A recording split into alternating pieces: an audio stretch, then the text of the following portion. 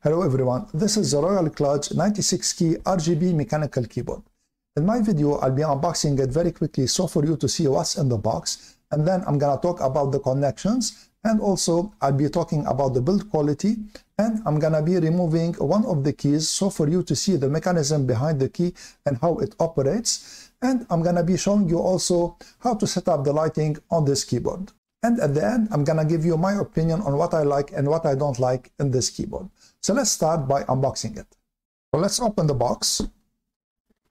You have a user manual, and this is the keyboard. I chose the blue color keyboard.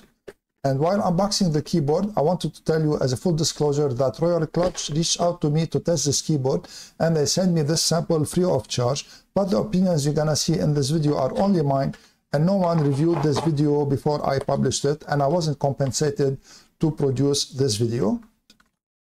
Let's see what else is in the box. This is a magnetic wrist rest. This is like a sort of plier or tweezers to remove the keys in case you want to change them.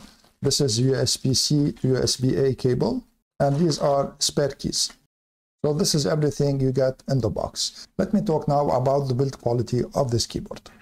The keyboard is really very well made. Everything is put together in a very sturdy way, and the keyboard barely flexes. The keys are tactile and they don't make too much noise. They have the yellow activator, and the activators are pre-looped, and it has this nice volume control here, which I appreciate very much. And this is a mute button here. As I said, this is 96 keys keyboard, so it has less keys than other keyboards that are full keyboard. For instance, it doesn't have the home key and it doesn't have other keys.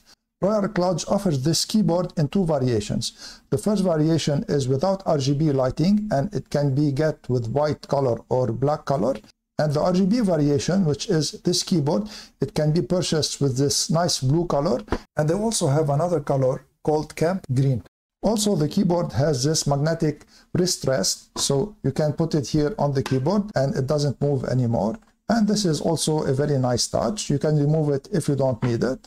And on the back of the keyboard, it has two levers in case you want to raise it. So you have the first one is on the high setting like this, and it has a small one inside. It is on like a lower setting, and it has these anti-slip grips, which are very good. Now let me show you how to remove one of the keys so that you see the mechanism behind it. You need the tweezers that come with the keyboard. To remove the key, you need to separate these here like this, and then go like this on the key that you want to remove, and simply just pull it up and it will be removed. And this is the mechanism behind it. It is really a very smooth mechanism. And you can even remove this if you want to change it. So you have to put the tweezers like this on it, press on it, and then also pull up. And this is how it is removed. And it can be easily also replaced like this. Just push it in. And for the key also, it is very easily replaced. Just put it in and push it in. And this is it replaced. So now let me talk about the connections of this keyboard. This keyboard can be connected in three ways to your PC. So you can connect it with the USB-A to USB-C cable in this port here. And in this case, it will act as a USB hub too. And when you connect it with the USB cable to your PC, you have to turn it off. And the second connection method is wireless with a 2.4 GHz dongle. So this is a dongle. You just plug it in any USB port on your PC. And in this method of connection, you need to turn on the keyboard and to make sure that this switch is on G and not on B. And the third connection method is with Bluetooth. So to put it on Bluetooth, you need to turn it on and put it on B like this. And to put it into pairing mode, you need to press Function and Q and hold it for 3 seconds, and you notice that the Q is blinking. So now you can go to your PC and connect to the keyboard. For me, I connect the keyboard always with wireless, the 2.4 GHz dongle here. It is the best connection in my opinion. Now I want to show you how to use the lights on this keyboard. So I turned it on and it is in 2.4 GHz wireless mode. I didn't connect the dongle yet. The dongle is here. I'm going to connect it in a bit. The first thing I want to show you is how to check the battery level. So you need to press on function and enter. And when you press function and enter, you have the row of numeric keys here that lights up. And it means here that it is 100%. So notice the 0 is lit up. So when it goes down, the battery goes down. Of course, it's going to go 90, 80%, and so on. The second thing I want to show you is how to program some keys, for instance, to light up in case you have a game that uses some keys that you want them to be lit up always. So what I'm going to do is here, I'm going to program the keys for Fortnite. So Fortnite uses mainly WASDE, shift and control keys.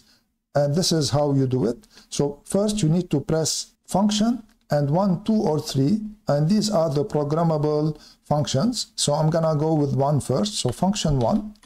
And here you have like a preset. I want to change it. So to change it, this is what you need to do. Press function back. And then now you select the keys that you want them to light up. So I'm going to select W, E, A, S, D, and then shift and control. So now these keys are lit up.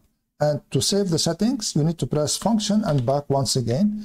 And now if you want to go back to these settings, for instance, if we went to 3 and you want to go back to 1, so function 1, it will go back to these settings. Now you see the P is lighting up like it is flashing. It is because the dongle is not connected. So let me connect the dongle. And you see that the P will stop flashing. And this is it connected, so the P stopped flashing. So to change the light on the keys, press function and print screen. And this is, you can toggle between the different lighting. And when you arrive to a steady lighting, you can change the color by pressing function and del. So now it is a steady color. Now you can change the color. So let me put it to white. For instance, when I work at night, I like it to be white so that to be able to work without lighting. And if you want to reduce the lighting here, you press function and the arrow keys like this.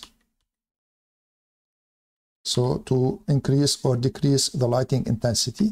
So now what I'm going to do is that I'm going to go to my PC and show you the software of this keyboard. And then I'm going to come back and tell you what I like and what I don't like in this keyboard. To install the software, go to rkgamingstore.com and then hover over keyboards. Click on 96% and then choose your keyboard. Click on software and then click on software again and download and install the software. So here I already downloaded and installed the software and here it is running.